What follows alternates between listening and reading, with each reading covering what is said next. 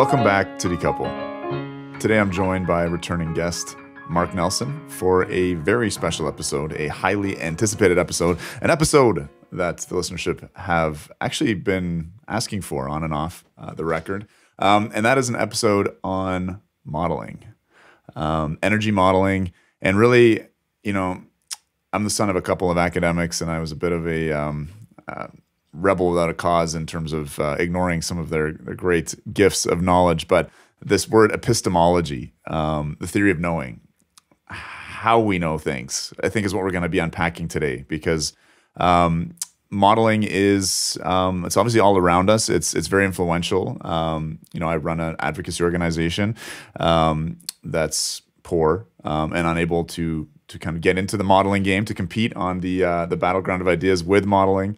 And I'm wanting to understand it better. So who better to have back than our consultant here on Decouple? Some people have made the mistake of calling him a co-host at times, but it's been a little too long, Mark. Thank you for coming on to help dust this one off and take us behind the curtain to understand modeling better. Of course, Chris. And of course, better to be confused as your co-host than as literally you. I mean, I don't mind being confused as you. That's a great honor for me, but you should be careful because you might lose your medical license. All right, Mark. We don't need to do the self-introduction stuff, but I'm always curious, where in the world is Carmen Sandiego? You're constantly globetrotting. Just take, rather than a self-introduction, just take a minute to tell us about your most recent journey, to give us a bit of a timestamp, despite the evergreen nature of this topic.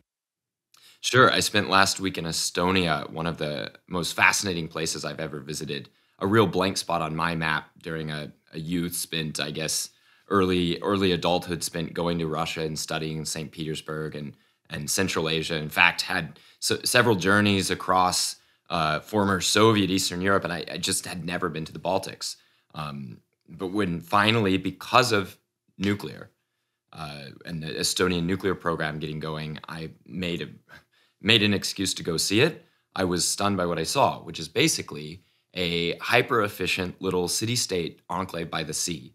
A city with a very proud history, Tallinn, as one of the great trading capitals of Europe, the sort of gateway to the howling eastern wilderness of Siberia and the trade goods that came out of that vast land, but also the gateway to the west, the early factories, early mechanized cloth industries in the Low Countries and the wool networks in Britain. So Tallinn has been this cosmopolitan trading hub of the North for 1,000 years, kind of. And it's fascinating to think of that as being the place that may truly bring small nuclear to the forefront. And the reason why I like small nuclear for Estonia is because it's literally a small country.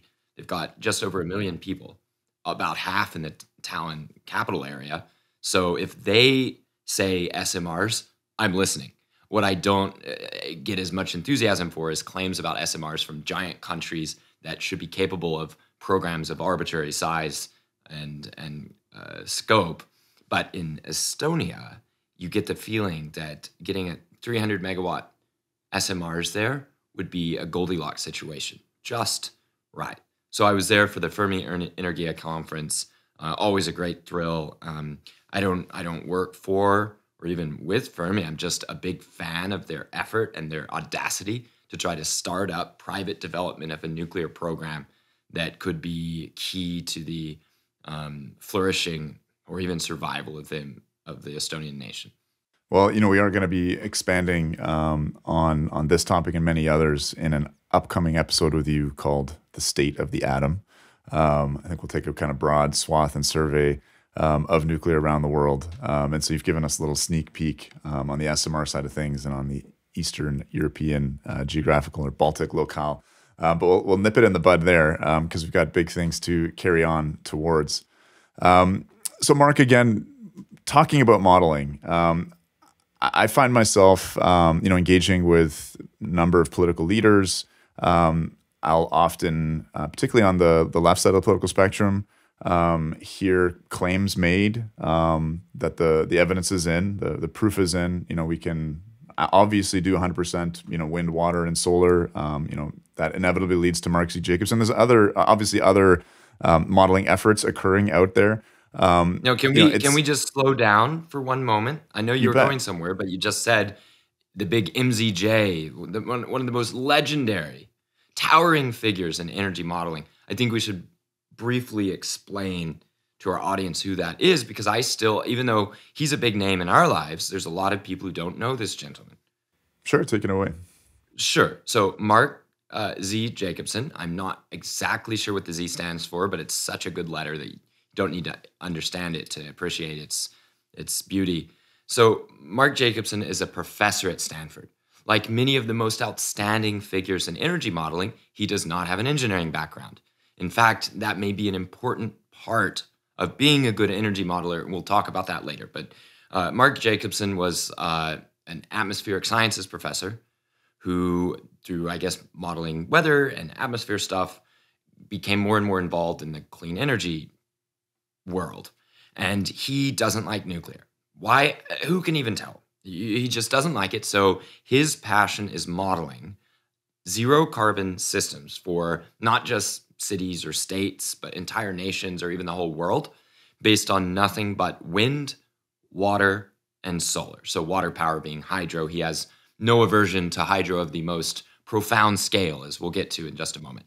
So Professor Jacobson is at Stanford. Now, Stanford is one of the most prestigious engineering schools in the US that has no nuclear engineering. And one can start to get a little suspicious. And whenever I see that I'm speaking with or drawn against Stanford grads on subjects of energy, I kind of sigh and say, here we go again, because you can typically assume they don't, even if they know what they're talking about in their area, they don't have exposure to or really an appreciation for things nuclear. And I think that comes from institutional qualities too. Well, Mark Jacobson is a perfect example of beyond almost all others, of a Stanford professor, ultra prestigious position, title, instant credibility with press all around the world whenever he comes out to make a statement. And they're always anti-nuclear. And he became famous beyond the world of energy modeling because various Hollywood celebrities working in the clean energy space decided that he was the guy that was telling them what they wanted to hear, that you could have a world where everything was cheaper, cleaner, easy, no nuclear, no fossil fuels. It's an intoxicating vision if you're a neurotic anti-nuke and you want to show that there's some reason to plunge towards renewables with nothing else. So he became the energy guru to, say, Mark Ruffalo and to Leonardo DiCaprio and their foundations. And he became the guy for Bernie Sanders. Now, why would Bernie Sanders want to work with a guy like Mark Jacobson? Well, if you're in a state like Bernie's, where 80% of your electricity comes from a single nuclear reactor, turning that off would seem to blow a pretty profound hole in your energy system. And since Vermont effectively doesn't allow renewables because they don't like them there, it's hard to understand like what you do next. But if you can show that there's a Stanford professor who can demonstrate that Vermont is going to be just fine losing 80% of its electricity production and still be able to be part of a low carbon world, then that's a seductive view. That's a really beautiful view. Of course, it was bullshit. They just used natural gas power from other states, but the claim is good enough to execute sudden political plans. So listeners waiting to hear which side I fall on in energy modeling, there's one of my first cards on the table. The use of various tools, energy modeling including them, to execute sudden, large political changes, I'm quite weary of that. I mean, I would like if it's towards a direction that I intuitively like, but most of the time, nowadays, I see it as a dangerous thing. So what's this tool? This Mark Jacobson became very famous beyond even the fame of the energy modeling world and then the celebrity clean energy world. He became famous when, I believe it was 2018, I need to check on that, where he had published a paper, one of his big landmark papers that the Hollywood types loved, which said you can power the USA on wind, water, solar only. And he didn't include access to his code. So we haven't even properly defined modeling here, but let's do it in order to explain why it's interesting that he hadn't provided his code and how he got into a crisis that made him even more famous. We might say that modeling is the use of mathematical equations to represent the world in order to understand it. Now let's narrow it. It's the use of mathematical equations to represent part of the world or something in the world in order to understand it. And then if we say energy modeling, it's the use of mathematical equations to represent energy production and consumption in order to understand it. And then finally, as we've seen in the case of activist Professor Jacobson, in order to change it, in order to influence it, in order to dine with Hollywood, shall we say, and presidential candidates. So Mark Jacobson's paper said that you could decarbonize the US for cheap with wind, water, solar. And he said you wouldn't need to make any extra dams. You could just use the dams that were already there. But something very strange happened. In his paper announcing his finding and the results of his code, the results of his model, which was called load match, he just showed that all the consumption in the US, hour per hour, historically, could be matched by historical weather patterns harvested and transmitted around the country. Now, this is definitely a copperplate model, one of the early technical terms we're going to introduce today. What is a copperplate model? Copperplate model assumes that, say, the whole area under study is a big conducting copper sheet where you can send any quantity of electricity produced anywhere at some time to anywhere else at that same time. In other words, the US is made of not one grid, but 3 grids. There's limited transfer capacity at the moment. The copperplate model of Jacobson and others assumes that that's no trouble. You just build what you need to transfer the power and just assume it can make it there. And there's no downed power lines. There's no transmission disturbances. There's no load limits on power lines. There are no power lines. It's just anything produced can be sent anywhere. You can send power from Montana to New York City if you need to. Now, in the real world, there are constraints even from New York City to just over the border in New Jersey sometimes. Like, there are actual constraints in getting a large amount of power to an extremely dense area when that area does not have much power generation itself or does not allow power lines to be built. That's an issue, but not in the copperplate world. You could say, no, this is a simplification, but it allows us to at least calculate how you would do it. Well, how you would do it, maybe that ends up being severely limited by the transfer capacities. Well, not in Mark Jacobson's world. But everyone knows copperplate models are just a thing you do if you just want to go fast and break things and get published, yeah? But there's something else. He showed a graph of just an arbitrary couple of days. It's not clear how he decided to choose those days in his model, just to make a graph of beautiful squiggly lines that went in the paper and showed something's happening here. It's very serious, and the model is doing interesting work, going up and down and balancing society's needs with the production of the wind, water, solar system. But there was a strange thing, Chris, because people who looked at this picture saw that the line representing hydropower in the US went up to 11 or 12x the total installed capacity of all hydroelectric dams in the entire country today at the same time for hours at a time. So the argument, by the way, is that as long as you match up the total historical hydro production over the course of a year, you can have as much as you need of it from this model at any given point. And once a bunch of researchers found this and started talking to each other and said, wow, this is totally bogus. This guy gets all the Hollywood stars, but his model is doing something that is physically impossible. They reached out to him and he said, no, my assumption is that you can just add turbines to the dams. In other words, let's say you have Hoover Dam, right? It's the bottom layer is filled with turbines. There's a certain amount of height drop on the water. There's a certain amount of water flow that's tolerable downstream, certain amount of water available in the reservoir upstream. What he was assuming, or not assuming, it was probably a mistake, but I don't want him to sue me. Don't sue me, Mark. He claims he assumed you could add unlimited numbers of turbines to all the dams in America so that they could have 10 or 12x their maximum full floodgate, everything open, full rush of water. And you could have 10, 11, 12 times that for hours at a time. So we're talking mass destruction events like glacier dam breaks, sort of changing events downstream if you were to run physical water at that rate. But his model didn't run physical water.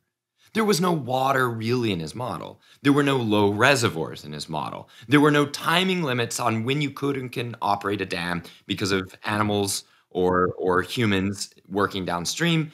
There was no limit to how many turbines you can add in the space of a dam. 10x the turbines in Hoover Dam? Why not? There's only a narrow little canyon there. And then he said, it's my assumption. Now, this was all in the framework of saying you could cheaply make a national energy system on wind, water, solar. So what happened? The scholars talking to him about saying this is a huge error. He wouldn't admit error. He said it was an assumption. They said an assumption of that size is, first of all, physically implausible, and you didn't write it out anywhere on your study. And he said, well, maybe I will next time. Anyway, the fight got vicious. Mark told them that he would not change his position. They decided to publish as a big pack of researchers in the what was it, PLOS one of the open source science journals. Then Professor Jacobson sued the journal and sued one of the authors of the paper, the only one without a research institution backing him up, sued them for damages, demanding retraction and punitive damages. And the lawsuit got leaked. We won't talk about how that happened, but I was there to see some of it as it unrolled. Hundreds of people were viewing the leaked lawsuit and writing about it. Reporters, MIT Tech Review was one of the early stories, reviewing a big fight over modeling. And then within a few days, the pressure got so immense that Professor Jacobson retracted his lawsuit and said, see, I made my point. I can let it sit. Now, he did get countersued and the damages are currently being worked out. But the point, and of course, permanently damaged Jacobson's reputation. Any young reporter who takes even a second to look up like who he is going to have to not probably use his work anymore. Doesn't really stop the Hollywood guys, but they'll get bored and move on if their attention changes. What we have here now is that the professor modeled something that was physically impossible. It got headlines around the world. It changed the terms of the debate. It's still influential today. And he did it while teaching large numbers of students. Okay, so there's the Mark Z. Jacobson story. I know you didn't want to maybe spend too much time on that sort of clownish outcome of energy modeling gone wrong, because almost all energy modeling is radically more sophisticated than that. I guess the question is, what is that sophistication? What is it getting us? And does it get us out of the problems that were so clearly on display there? A big, bold headline from a model that was clearly broken. The headlines take hold and go around the world faster than the modeling can be refuted. Other modelers, perhaps being rightfully resentful of the attention and money headed towards this gentleman because of his fast, crazy copperplate modeling that's easy enough for a quick computer to set up and run because it's so unsophisticated and with such broken physical assumptions that reveal that the group doing it is in complete disconnect from the real world. But all the people that complaining here, they have modeling too. And I'd like to get further into my experience working with some of the folks with the more sophisticated models. Well, absolutely. But before you do, what I was trying to set up, I guess, in that introduction was this idea that there's different ways of knowing, obviously, right? Without the budget, for my organization to hire modelers, we're often stuck with examining experiments, either contemporaneous or in the past. And I think, as a nuclear advocate in Ontario, we have some great history to draw upon of a very rapid build out of CANDU nuclear in our case, 22 reactors commissioned in 22 years, 15% of our national electricity, 60% of the electricity of our province. And we can try and point to policymakers and say, hey, look, we can do it, not to be too cheesy. We've done it before. Let's examine what the historical conditions were. There's limits to looking at things in that light. Obviously, the future is dynamic. Technologies are changing. There's different, politics at play. So this is also an imperfect way of knowing and being able to predict, but it's I think has the benefit of not incorporating outlandish assumptions, which are just physically impossible in a way that models can. And so my bias is to be skeptical towards modeling. And I think, another sort of epistemology question or theory of knowing that's formative for me in terms of my, academic training and background as a physician is that, just as I was beginning my medical training, we really underwent a major paradigm shift from a mechanistic model of illness, of the burden of proof to show if a medical intervention works or not. It used to be, well, I have this molecule, it binds this receptor, and we know, in terms of the cell biology that this will trigger X, Y, and Z reaction. So the medication works. Around the early 2000s, we moved into this paradigm called evidence-based medicine, where those claims needed to be tested and with an attempt to eliminate, every bias possible in epidemiologic studies called randomized controlled trials. And so that's taking an idea and exposing it to a real world test. So these are kind of my biases, and now applying, my interest in energy and in energy transition, and trying to understand what are the kind of analytical tools we have at our disposal to imagine these worlds and to convince policymakers about the viability of certain visions. I think that's the question. What sort of brings me to wanting to decode this? So you've given us kind of perhaps the straw man story or kind of a caricature of modeling done very, very poorly. I want to make sure that we, engage with more sophisticated modeling, and they're not just sort of, being accused maybe of taking cheap shots. So let's go a little bit deeper then. Let's unpack this a little bit further. And we've got the Mark D. Jacobson story to the way. It's a really important one because, as I was mentioning earlier on, certainly, I think a lot of responsible modelers say, models are not to predict, they're to better understand, the variables that we're playing with. But certainly, well, and the way Chris, a follow on for the Professor Jacobson story. I'm one of the only pro-nuclear people he hasn't blocked on Twitter. One, I'm extremely polite and deferential to my superiors in the academic world. I am a PhD dropout, or even kick out, depending on which way you want to spin it. And I greatly respect people who are able to stick around and finish a PhD, even when it may not be clear what you're headed towards. So I'm very nice to Professor Jacobson on Twitter, and he stays cordial enough to me. And so I was in a front row seat to see something astonishing after the Texas blackouts. So Texas had a fairly brutal, long, cold spell of very low wind. Now, that didn't change the natural gas portion of Dr. Jacobson's models because he doesn't have natural gas. It's wind, water, solar. He jumped in after that event and said, aha, my solver solves for this too. I can show you that it would take a mere, and he didn't put a price tag on it, but at even a generous pricing, several $1 trillion worth of batteries to easily and cheaply solve this for this exact situation happening again. He openly said right there in public and then defended that his study, which he put out only a few weeks after the blackout, the devastating blackout, this is the one in February 2021, Winter Storm Uri, made a lot of hot takes on Energy Twitter, but Professor Jacobson's take was that if you just installed several terawatts of batteries,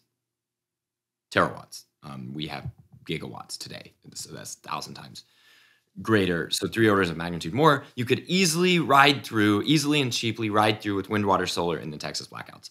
What to me this said is that he's entered a level of conservatism that shows that his models have been altered since the time that we found the hole back in the hydro going 12 or 13x.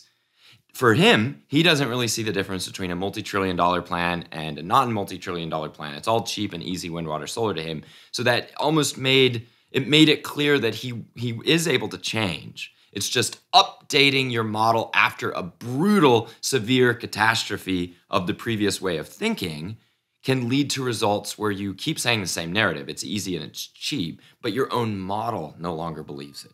Now, a bunch of other energy modelers, like the ones we're going to talk to, you might say the more sophisticated ones, said, oh, this is ridiculous. You wouldn't need that much. But they also didn't completely phase out fossil fuels. So it was an interesting moment. I wanted to ask you something. Normally, you're the one asking questions. I'm just ranting. This paradigm shift in medicine, does this mean there's room for things that show big evidence of working that you don't have any model for how it works? Yeah, potentially, for sure. I mean, generally speaking, you're going to have, lower tiers of evidence, things like observations that are made in the field, anecdote, and those are used to generate further hypothesis. But the ultimate crucible, the test they must pass, is, the cluster randomized controlled trial. And so, that's kind of the threshold that generally has to be passed for a treatment to be accepted nowadays. So even a sophisticated model that shows why a thing should work is it's been downgraded in importance compared to checking to see whether it appears to actually work. Yeah, it has But to of be course, verified. we Essentially. rarely have population-wide experiments in public health. I mean, the COVID vaccine and booster shots were unusual in being one of these, where you had a truly population-wide check that, of course, did have a large amount of studies paid for with a large amount of money very rapidly right off the bat in order to make what still, according to the data, appears to be quite a positive at this point public health intervention. Of course, it's a messy subject, but if we're comparing to the grid, we have something a little trickier where it's not clear exactly how much backwards you can go or how much you lock yourself into a certain path that you may decide on or embark on with modeling. Where even if the modeling starts to change and say, something's occurring, we didn't realize this factor. Or when we model down to lower levels of the distribution grid, not just the transmission grid, it looks like we have these extra costs that suddenly have to be spent. And that messes up the money we would need for that part, and then this part doesn't work. So I'm not saying I don't trust the most sophisticated of the decarbonization through wind, water, solar, and a few other technologies storage models. And we'll talk about some of the most sophisticated ones that I do admire and I do think are fascinating experiments that have in some ways proven me wrong in my expectations only 5 or 6 years ago. But if you're wrong and things are not going well in this non-traditional transformative way of producing and delivering electricity, it's not clear if there's an effective way to recover to a configuration that works and may hopefully even be low carbon. Whereas with the historical situation, you can call that the equivalent, say, of a randomized controlled trial, where we have historical examples of large-scale decarbonization that is cheap over long periods of time through nuclear. Now, we must admit to ourselves that if this is our standard of evidence, maybe we would not have been comfortable with the extreme rapid build-out of experimental technology like large light water reactors becoming central to the survival of an energy system of an entire nation like France. Or, as we saw this year, when France is sick, when France's nuclear fleet is not doing well, and thank goodness it's starting to recover, but when it's down, it causes problems for the rest of Europe, who realize suddenly how much they rely on France not messing up their nuclear fleet. So we ourselves, with this skepticism, we have to admit we might not have trusted modeling that showed that you could decarbonize France with nuclear energy. Now, having said that, let me give a quick answer or two, partly derived from some very interesting thoughts from Professor Jesse Jenkins, one of the most famous and respected names in energy modeling internationally, that he gave in a podcast a few years ago with David Roberts. He said that in the old days, because fuel-based technology was essentially fungible, you can burn this at this time, or you can split this uranium fuel at that time, and you can assume that it's available when you turn it on. It meant the time factor was suddenly not important, and that energy modeling often did not even have time as a variable, except to say, can we physically hit peak with some combination of plants, and what are the economics of how high that peak is versus what plants we build over which period of time. But the hour to hour, to say nothing of minute to minute, or for the love of God, second to second modeling that we need to get closer and closer to when we have highly shifting flows from highly shifting production in a renewables world, it wasn't there at all. Because it was reasonable to believe that you didn't need it if you could reasonably assume you could turn on essentially all of the power plants that you built for your system. That is the assumption that upon going away required a level of sophistication that has only increased. Well, this raises the question of, what gets modeled. There's a quote that's attributed to a variety of different people. I thought it was Benjamin Franklin, but apparently not. It was A.J. Liebling. Freedom of the press belongs to those who own one. There is a convergence of, modeling studies which tend to favor a certain distribution of resources. Jenkins, classically, it's this construction of, very low marginal cost, variable weather dependent resources, right? Which when the weather's cooperating are incredibly cheap. It's what he calls clean, firm power, not base load, but clean, firm power, and fast burst. And so, most of these modeling studies, as we saw with Jacobson, there's a very strong ideologic motivation to keep it to the WWS, the wind, water, solar. I think in Jenkins' work, he plays around with, well, let's see if we add a certain amount of, X to the grid, how do we get to our lowest cost options? I think you were involved in discussing some modeling work with a Bloomberg entity. And, I guess this is a question of what does get modeled. Like my organization, we've thought about, hiring a modeling firm to look at, okay, what would a clean energy transition in Canada look like if it was, driven by nuclear? We don't have the funds to pay for that study. We thought maybe this would be a valuable thing to commission as a source of evidence to provide policymakers. Certainly, the David Suzuki Foundation, one of our big environmental NGOs, has hired modelers to come up with sort of their visions. There's a degree of kind of motivated reasoning, motivated modeling that occurs. So, in terms of what gets modeled, I have a few anecdotes that might shed some light on this money and modeling.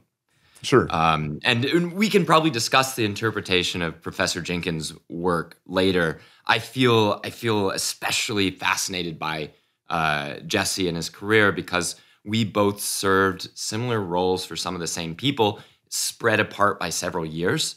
So I kind of see him as the guy who came before me and took a different intellectual path towards understanding the energy system, shall I say. We were both at Breakthrough Institute and then both worked for Michael Schellenberger for a number of years. And so it was this weird parallel thing where I was fascinated by his works, read almost all of his papers, follow his tweets. It may be a one-sided fascination, but it's been very interesting. And it also keeps me from being in danger of misrepresenting his work, which I actually do see a lot. I want to defend a little bit. I see a lot of misrepresentation. I can say mean things, but let me just say the nice stuff first. So let's put that aside and talk money and modeling anecdotes. You mentioned a thing I told you about a gentleman coming from one of the Bloomberg philanthropies. So at Environmental Progress out in Berkeley, we had visitors from time to time. And if Michael was out traveling the world, saving nuclear plants somewhere in some far-flung destination, it'd be, say, me at the office to answer the door when I wasn't traveling with him. So I answered the door one day, and a gentleman came in, and he was an energy economist, reasonably high-ranking guy who'd worked with a lot of famous organizations and had been hired to go around and get support for some pathways being looked at by a Bloomberg philanthropy group called Beyond Carbon, I think is what it was called. It was nearing launch. They wanted to sort of soft launch and tell a bunch of people about it. So he comes up to the office and he puts down modeling work, the top line findings, and I bring up my technical assistant to come look at it with me. And we look, and immediately I see some problems. They chose 4 scenarios to present to policymakers and also little people like me. So first of all, whatever modeling was there, however good or bad it was done, they distilled it into 4 scenarios to present. And of course, Chris, there are so many different technologies. Who can even work on the number of, the millions or billions of combinations of different technology selections to model? But what did they choose? I noticed that they showed that a cheaper outcome was a low nuclear, high renewables electric vehicles scenario. And it was much cheaper than the higher nuclear hydrogen vehicles scenario. And I said, excuse me, I have a little problem with this. Hydrogen is typically looked at as a as a fuel because it has storage capacities that could sort of firm up renewables with extremely heavy thermodynamic losses, of course, but it could kind of firm up renewables if you built out a hydrogen distribution system. You could maybe store hydrogen in the summer from the wintertime renewables or vice versa. But you don't need hydrogen cars if you have the baseload nuclear. And he looks at it and he said, well, this is just the combination we chose to illustrate the pathways. And I said, yes, but your illustration is you put a much more expensive, much less developed technology that engineers have a major problem with, because hydrogen's a wreck. Hydrogen's a mess. It gives me a really bad feeling, Chris. Hydrogen is just an ugly thing. Maybe necessary in some cases, but you have to get over massive engineering barriers to use a nasty gas like that. But they put it in with the nuclear in such a way that that may alone have been the thing that made nuclear more expensive or worse than the low nuclear scenario. And then the claim was, oh no, this is just our way of showing some of the scenarios. That's some weak shit. That's real weak. That's just not. And I kind of pointed out and I said, no, we're not moving on until I understand why you put the hydrogen cars with the nuclear scenario in order to go around the country and present this to policymakers. And it couldn't, and it turned a little nasty, and we had to completely switch the subject, and we had a better conversation after that, and we did not refer to the modeling again. Now, again, like with Professor Jacobson, I don't want to put us at a risk of clowning all modeling by showing these ridiculous situations. But that second one, we're getting a little closer to the mainstream, to mainstream money, to mainstream influence, and to the mainstream ways of turning what may be just fine modeling into a political presentation that ends up having very large pathways effect if it gets into law. Okay, so that's one, the Bloomberg thing. Here's another one. I sat in on a few sessions wrapping up the review portion of the MIT Futures of Nuclear Study back in 2016, 17, 18.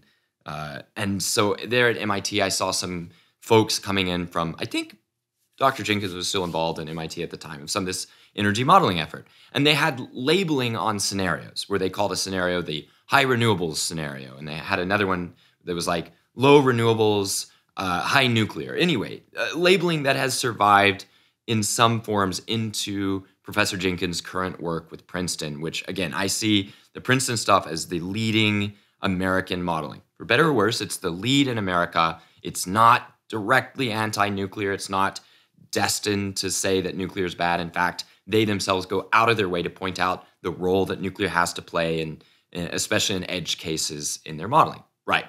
The previous version of this was being used, and it was presented to us, the review board, of the Futures of Nuclear Study, which included representatives from some of the organizations who had paid for this, which included pro-nuclear foundations. So the results are being presented to us in this form. See, nuclear is good. It helps lower the cost and is great. But I noticed something weird. The labeling on the model said high nuclear scenario, and the percentage of nuclear in there was a percentage that is small by historical standards of high nuclear nations.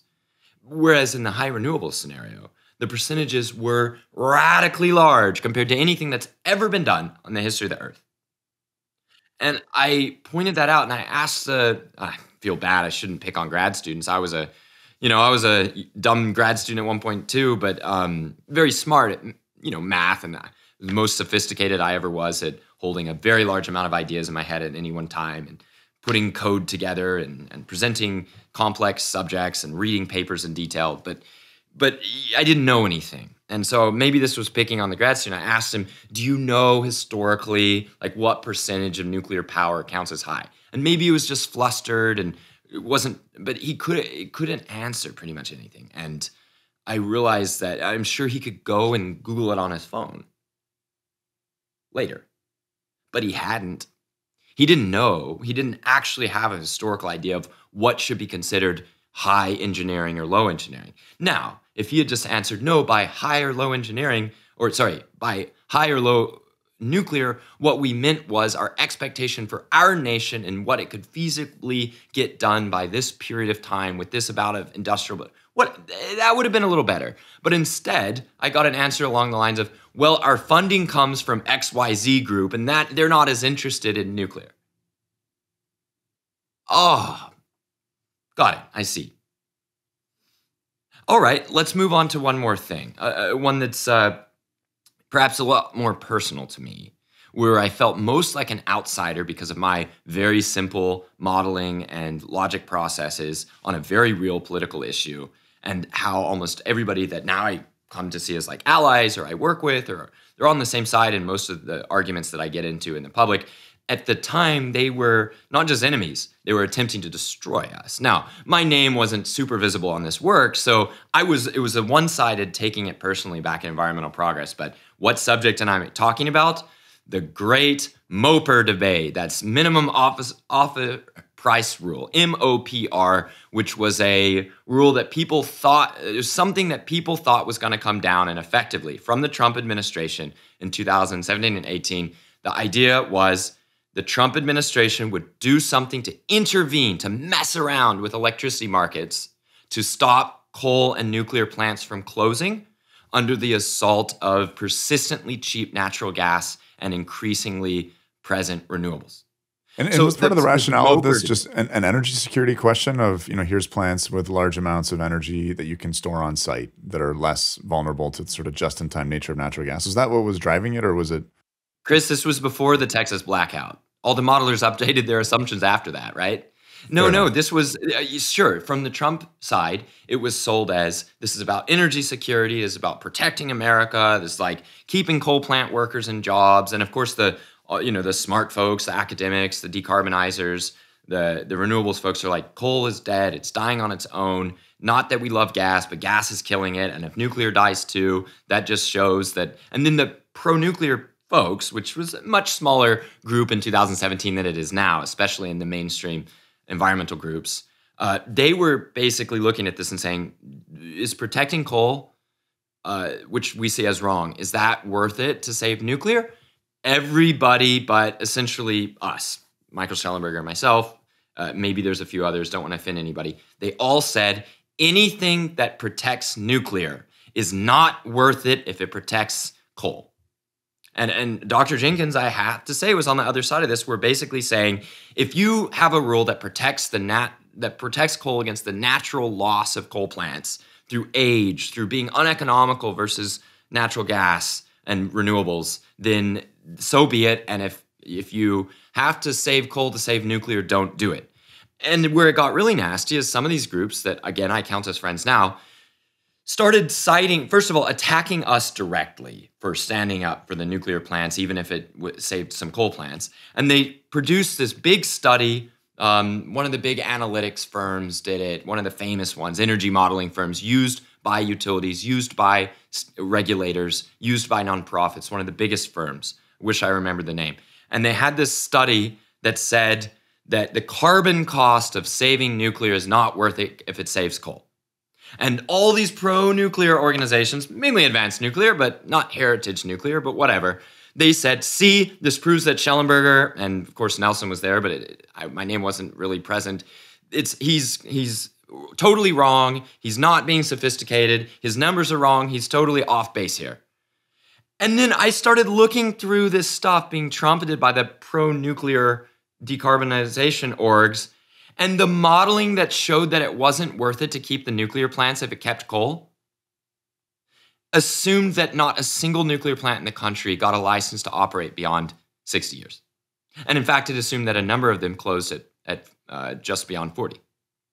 In other words, you cut off more than half the life of a nuclear plant in the US in order to show that saving it wouldn't save on carbon. Plus, then it gets to one of the big things, one of my big obsessions and my issues with modeling, which is asymmetric payoffs, asymmetric risks, or even the fact that in the real world there are no do-overs, but in academia there's unlimited do-overs. The lack of skin in the game in modeling, the lack of skin in the game thinking. You don't say, oh, this model didn't turn out, this professor's fired. That didn't even happen to Dr. Jacobson, for God's sake, right? So you had this situation where the modelers think, let's set up a clockwork contraption, a set of models, a set of mathematical equations, a set of, you can represent it in different ways, a bunch of nodes, a graph. We have a situation here. We set the rules at the beginning. We snap our fingers, spend a lot of computer time, it spits out the results. But the real world is constantly updating. In the real world, there are constant changes. In the real world, there might be a spike in gas prices. In the real world, we might allow nuclear plants to extend beyond what the modelers claim. In the real world, a coal plant saved by a Trump subsidy today can close tomorrow, but a nuclear plant that closes today is not going to be there tomorrow. So there's a fundamental asymmetric payoff from temporarily, momentarily saving both coal and nuclear, because the nuclear can go on to survive decades, and the coal plant can easily just be shut down tomorrow. Heck, it can be bought by a philanthropist, entrepreneur, renewables gas person and be closed to get an environmental payoff or something. Like, the coal plants can still be closed. The nuclear plants cannot be revived. Therefore, it is wrong to have fought that particular battle the way they did, especially wrong to have accused us of being pro-fossil fuels or biased in order to support it. That was a major, as the kids would say, red pill moment for me when I realized that very sophisticated people with PhDs putting hundreds of thousands of dollars into models were just straight up wrong in very obvious ways that they themselves detail in their methodology for anybody to see. And yet we were wrong. We were the outsiders. We were the extremists. And we barely had to do any modeling to show what was wrong with their work. Anyway, we lost a bunch of nuclear plants. There was no thing that saved them. And by the time the Ukraine war shut off of Russian gas, the build out of LNG export facilities, and the whiplash from COVID, by the time all that happened, and now all the nuclear plants in the US are profitable. Magic, right? It's too late for the nuclear plants we lost then. But the modelers said it was okay, even though the world has changed beyond what they thought when they ran their model. So that bugs me a little. The modelers can go back and update. The world has to struggle on. That makes me really cautious and careful. And at the minimum, we've got to read the freaking documentation. We've got to read the manual to these models, and if the manual's written poorly, you just, in my opinion, you toss out the model. Now, there is modeling out there with astonishing detail, astonishing quantity of documentation. We'll get to that later, but just wanted to put those stories out there as ones that illustrated for me the danger of modeling and the danger of modelers. The more sophisticated people get on the modeling, often the less they have room in their little brains for real facts on the ground. And you can miss some of the most basic things imaginable. Yeah, I mean, stepping back from this, just thematically, you get the sense that there's a lot of people working on this modeling. It's abstracted. It's divorced from the real world, potentially from real world engineering experience or transmission distribution experience. These challenges that come up. As you're saying, you can make a mistake and just rerun the model without really paying any direct consequences, unless your model becomes policy, and then there's going to be real world impacts. But you're not the intellectual author per se of that. The policymaker is. But there's this kind of maybe godlike arrogance that can come, I think, from playing with these bits of code. I'm just thinking about. I prefer the godlike arrogance that comes from looking at France's nuclear build out. Fair. But some things that I'm thinking about here, which expose that kind of disconnect from the real world or how the real world works, was it was on that Dr. Volt's podcast, which I really do recommend people listen to, that episode with Jesse Jenkins. I think it's a great illustration of his thinking and a great introduction to modeling and how it's done. But one of the things he brought up was a critique of wind and solar is that the jobs potentially aren't as good. So we just modeled paying wind and solar workers significantly more money to get them up to a level maybe in line with a just transition for fossil fuel workers. And that is a lovely idea. And what it showed was that labor costs weren't a large proportion, so it was affordable within the modeling confines. But that's simply not how the real world works in terms of labor rights, in terms of how workers struggle and gain just working conditions or gain wage strikes or maintain the wages that they have. And there's been excellent journalism by Vice in particular looking at solar installers and just what a sort of dystopian world it is for those folks by nature of having very transient jobs that are delocalized, et cetera. So that was just an example that kind of got my goat of the ways in which I think when you're operating in this world, when you have all of the respect of these institutions, of these politicians, when you have, a lot of funding, and you're playing around with these variables, you can get this kind of God complex. And for me, that kind of just rubs me the wrong way. I'm not sure if you have a similar reaction. This holds, by the way, Chris, whether or not the system would actually hold together physically. In fact, it may be even worse if you correctly demonstrate that you can have levels of renewables beyond what skeptics and fuddy-duddies, like honestly, me a few years ago would have thought possible. One of the interesting conversations I had in Estonia was with a Hitachi executive who just asked me straight up. He heard that I was on podcasts, and he misinterpreted that as me being a podcaster. And I said, no, not me. I don't even listen to him. The one with Jesse Jenkins was pretty much the first, and I still haven't finished it. But he asked me straight up, what were you most wrong about? Right. You go and Great talk question. to people in public. What are you most wrong about compared to the past? And here's this, and it gives me a chance to bring up one of my favorite modeling adjacent rules or anecdotes, which is from Jesse Jenkins himself. Before he delved into levels of sophistication beyond those of us mortals outside of academia, he had what I now call the Jenkins rule, a rule of thumb that said that when the percentage of power on the grid over the course of the year rises higher for a given energy source, then that energy source's average capacity factor over the year, costs escalate dramatically. I'm going to slow that down. When the amount of wind on a grid, say, is higher than the capacity factor of wind on that grid, costs mount. And so that's that's not modeling. You can model stuff around it. In fact, some of the most famous energy modelers and professors on this topic had work on that in 2013 and 14, like Dr. Leon Hirth over in Germany. He had a very famous paper that those of us in the pro-nuclear community pounced all over that showed that costs escalated for wind or for solar when the penetration, the amount of wind or solar on the grid got to more than that wind and solar's average capacity factor.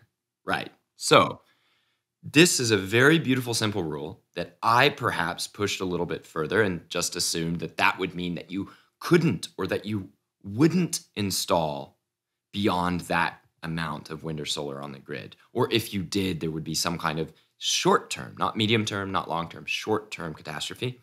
I was wrong. And Australia is fascinating here. I talked to Simon Holmes à Court, sort of a bad boy for a lot of folks in the nuclear industry, but he's very interesting, and he's got a lot of perspectives that I find I don't want to operate without talking to Simon in a number of topics. And one is Australia, because Australia is pushing beyond what I would have thought as the reasonable application of the Jenkins rule, which is a rule of thumb, or maybe a heuristic, a word we haven't used here today, I think. A heuristic is what I like. I don't care as much for the modeling. If I'm looking at modeling, I typically am going through a checklist of these rules of thumb or heuristics in my head, including the Jenkins rule, to see if I feel that it's giving off good vibes or not. This is what I do before I take the huge effort that I really ought to be paid for to actually go into the details of the documentation, or worse, the implementation structure, the software implementation structure of some of these models. That's hard to do. I prefer heuristics. But in Australia, Simon worked hard understanding and then being involved with the AEMO, the Australian Electricity Market Operators, ISP. The Australian ISP, Integrated System Plan, is the leading modeling effort in the world in terms of sophistication, cost, documentation, and probably also importance to its nation's grid future. And Australia is an outstanding place in many ways for wind and solar because it's an immense continent with not that many people on it.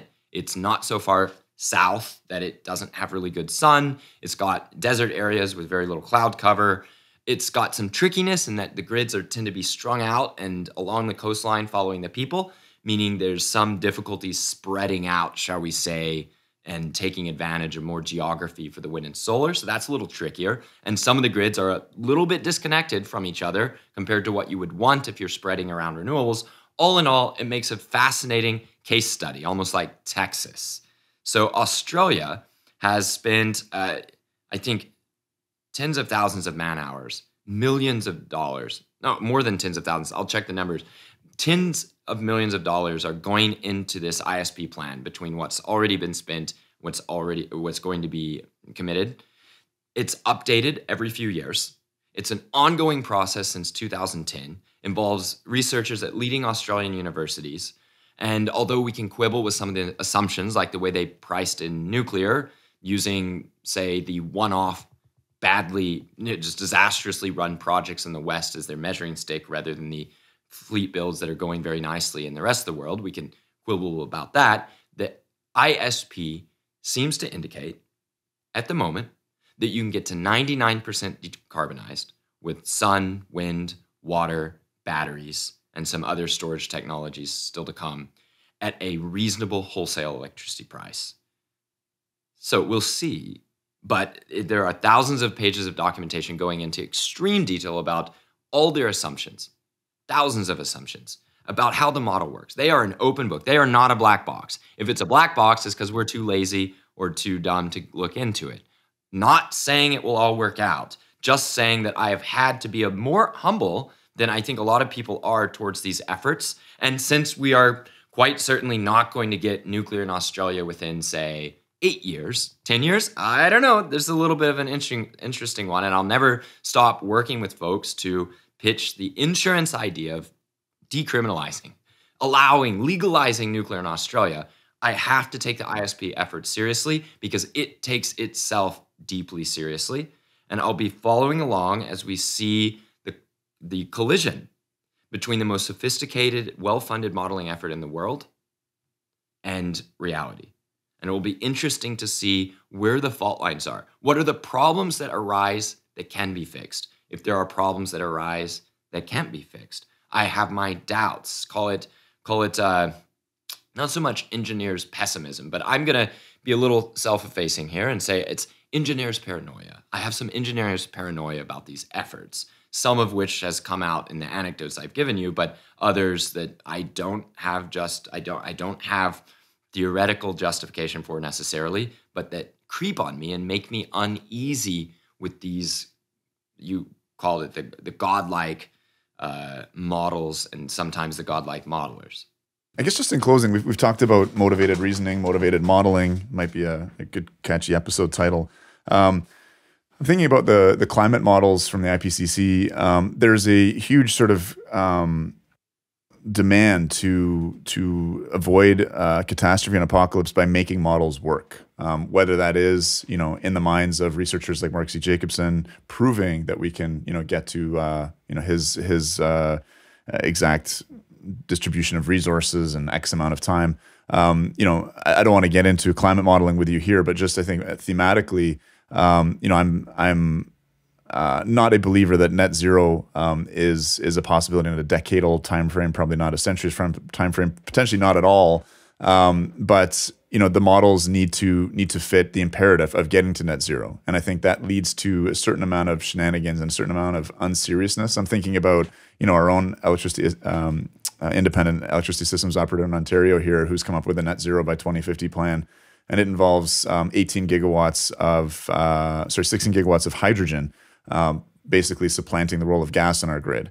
And I think about energy modelers in the 70s, perhaps without the imperative of climate change, guessing at what the future might look like, what our resources might be, and that it would be laughable to be essentially making a quarter of the grid based upon an energy carrier that's very expensive to produce, that current technology is just not there in terms of generating sufficient quantities of economically. Like, it would be, I think, laughable. But these things are given a pass in the current moment. So just maybe if you have any reflections on the kind of psychology of modeling in terms of the need to sort of make things fit with the imperative of climate change and fears of climate catastrophe.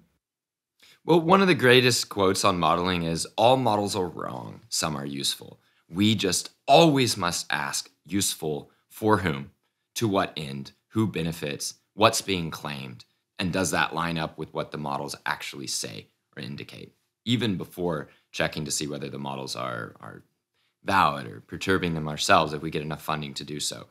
So on the psychology of modeling, I can say that the goal shines brightly for a modeler, like it may for those of us who want to build big things in the world. Both of us have that goal standing in front of us. We just want to reach out and get it. For a modeler, you might get it with a better solver and a better PR team. For us, we can only get it if we actually construct things that work in the real world. And that is a significant difference. The psychology of modeler, I don't think, is that of a risk taker. One anecdote I think I would end with is that when Diablo Canyon was hanging between life and death before this breakthrough where the governor publicly supported it and, crushed opposition and got Diablo Canyon widely supported by Democrats and Republicans in the House and Senate of California. And, Diablo Canyon looks set to be saved. Before that happened, I reached out with folks to possibly the leading energy modeling firm in the U.S. and reached out to their founder, their head honcho, and directly said, we can get the money you need. What is it? $75,000, $100,000. We can get that money. And we want a model comparing California without Diablo, California with Diablo on emissions and cost. And they said, absolutely, just any other nuclear plant other than Diablo. And I said, well, hold up. We don't need models for other nuclear plants. Other nuclear plants aren't set to close for non-economic reasons. We need one on Diablo. And the answer was, well, no. And she said, well, why? And they said, well, we do a lot of work with the powers that be in California, and we can't risk upsetting them. So you ask me about the psychology of modeling. We all have our needs. We all need to eat. Modeling serves an aim. That aim may or may not be aligned with the public good. And the public good itself may be a thing that is hotly debated between different parties. If there's to be modeling, I want to know the modelers. I want to sit down with the modelers. I want to see whether they have goals and ambitions that line up enough with mine that I can at least trust that they're putting in an effort to be right in a way that, if put in charge, they would be willing to take real world risk and suffer for being wrong or suffer for unforeseen problems arising. Because most of the people I met do not seem to have this, like this excellent, this leading firm I just talked to with some of the best, most trusted, truly trusted by, like I would too, modeling around. They were not willing to take risks in order to do what was right. That sort of thing scares me a little as models rise in influence in government, in policy making, in transforming engineered systems. And I just hope that we can add more risk to the modelers. That's not a threat. I'm just saying we can say, if you believe in your models, it's time to believe in them in ways where you take fall, you take downside of things not working out for decisions made, even imperfect decisions made under the influence of your work. So that's what I would say. And that might change, that like Mark Jacobson radically increasing the cost of his transformations once he sees a big blackout in California or in Texas. That might change the way modelers work in ways that are instructive and make modeling, even wrong modeling, more useful. Okay, Mark, this has been fascinating. A lot to unpack here. Obviously an area of weakness for me and one that I look forward to firming up. I've invited Jesse to come on the show and looking forward to that. Listeners who are interested in more, I would recommend checking out that podcast with Dr. Volz. I think you enjoyed that as well, Mark, as a way to, again, sort of peer behind the curtain of the Wizard of Oz, understand the thought process that are going on there. Mark, we're going to have you back again. As I said, we gave that teaser for the State of the Atom address for 2023 here. Looking forward to that. Thanks again for coming on the podcast. Always good to be here, Chris.